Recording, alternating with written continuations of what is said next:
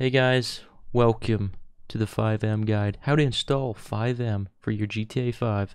So yeah, you probably didn't think there'd be custard tarts sitting beside me, but guess what? They're not real. It's just a picture I took, but yeah, they look good, right? They look good. What do you think?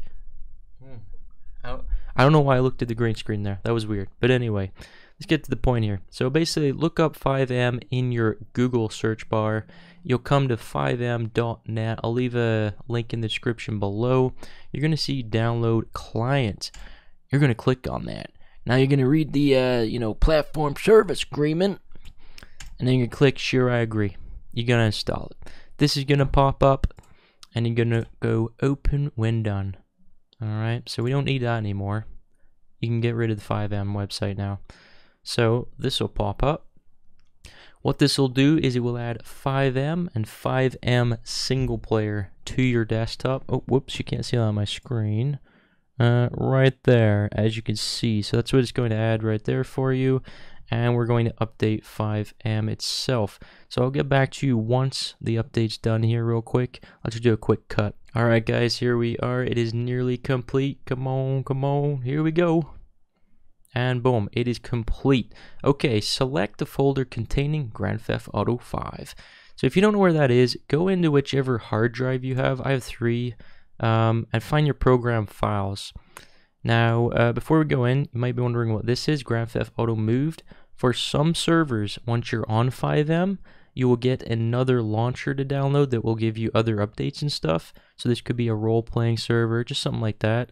A lot of the time, they require you to take that folder, your Grand Theft Auto, and leave it outside of where you originally have it, which I'll show you now.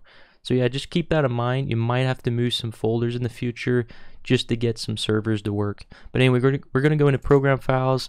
You're going to go down to Steam. You're going to go to Steam apps. You're going to go to common. And then boom, this is your Grand Theft Auto. This is where it will be for everyone. Different hard drives, as I said though. So yours might not be in the same hard drive as mine. Alright, so click on it, select folder. And then it will verify game content. And it's just checking for all the updates, your Grand Theft Auto's updated, stuff like that. And once this is done, let's just, come on baby, come on, there we go. There we go, boom. The local FiveM game cache is outdated and needs to be updated. This will copy 69.55 megabytes of data from the local disk and download basically a gig of data from the internet. Do you wish to continue? Just click yes. And there we go, and then that will update that. So I'll be back once this update is done. Alright, it's about to finish extracting update.rpf. So here we go, here we go. Boop, boop, boop. There we go, and then it will say starting FiveM. So now FiveM will start up. It will connect to Rockstar. Download complete. It's ready to play. I don't know why I'm getting so many of these. That was nuts. What? So there we go. Alright, let's just make sure. Is it gonna come up here? There we go. Alright, perfect. It's coming up. And boom, you're now in FiveM. And how this works is very simple. You will go onto the server list. All your servers are here. So a lot of these are public servers and whitelisted servers.